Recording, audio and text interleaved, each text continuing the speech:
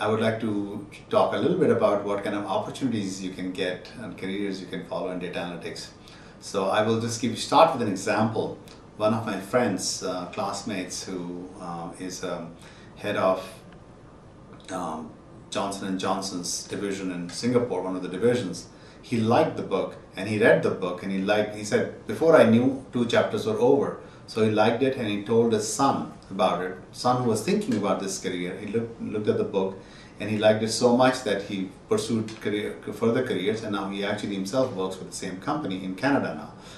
So in other words, the opportunities are many, but also how you get into the field, both are important, right? The ramp up and then where the field is. And the field is very, very exciting. In Harvard Business Review, they've called it the sexiest job of the decade, which means that means not only just well paying, but it's also very exciting. There's so much action happening. And why the action is happening is because there's so much data occurring. So data analytics goes hand in hand with big data. So this whole field is called data science. Data science is the field around working from the entire life cycle of data generation to data visualization, data consumption. So there's opportunities all across the fields. There are jobs like data scientist, data engineer. You can have data quality expert, data storage expert, data warehousing specialist, a business intelligence specialist, data mining specialist. So a variety of roles are there. You can be a tech specialist who works on the tools that allow you to slice and dice the data. You can be a business analyst who works on understanding the business problem and try to solve it.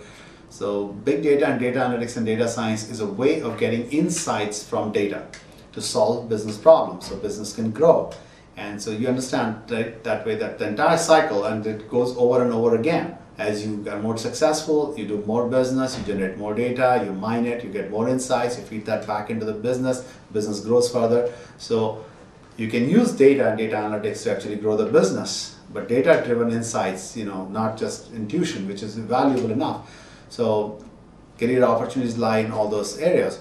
And specific opportunities I can tell you is, for example, there are companies which, when they're pricing analysis, right? How should I price my new product for different segments? So that is a field of data, big data analytics. Just tracking, defending all the websites, right? Making the website more effective. E-commerce companies, they always are looking to improve their websites. So A/B testing and a variety of ways to improve the website. That is a field for data science. But every company is generating data. They are saving data out of all the activities that's happening inside the company and the social media activity. So analyzing those data to generate sentiment for the company. For example, you're working for a company, let's say X. Now, are people positive about company or not so positive today? Or you can measure through tweets, Facebook. So it's also called a listening platform. So I'm talking about some applications, so you can manage those applications.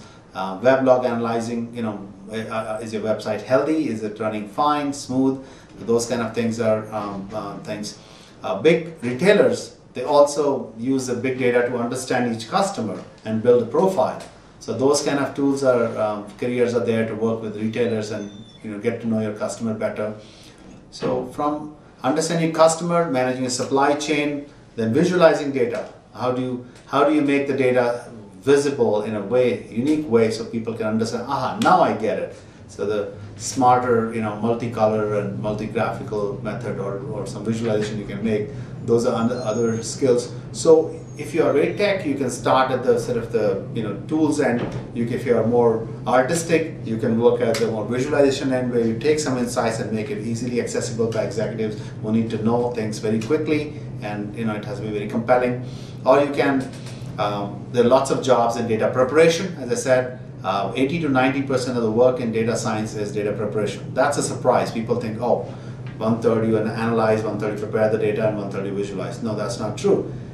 The fun part is 10 to 20%. It's a lot of what we call dirty work, or sort of regular boring routine work is done in cleaning the data.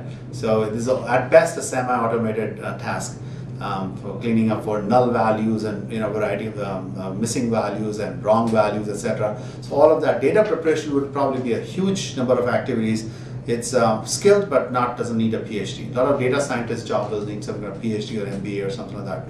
So from the lowest skill to the heavier skill, from the sort of the front end generation of data, how to capture the data and store it, to the consumption of data, there are opportunities in every level. And you can be a tool expert, you can be an analysis expert, presentation expert, etc.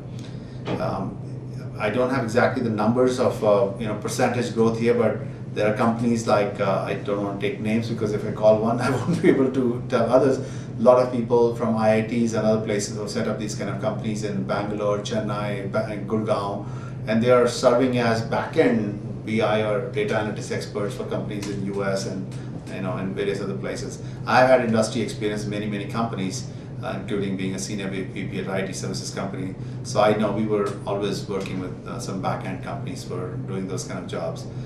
So data preparation jobs are going to be plenty. Even let's say I'm trying to design a marketing plan, right? I need to understand the total business segment. So companies can do some market sizing, etc., based on lots of data. All of that is data analytics. We're working with data, and as I said, datafication is happening. Everything is being recorded. Like this video is being recorded.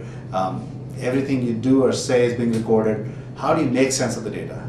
That's important. How do you get simple, effective patterns? A good pattern is general, accurate, and simple. How do you get general, accurate, and simple patterns out of the data to help your boss or yourself or your business to become better?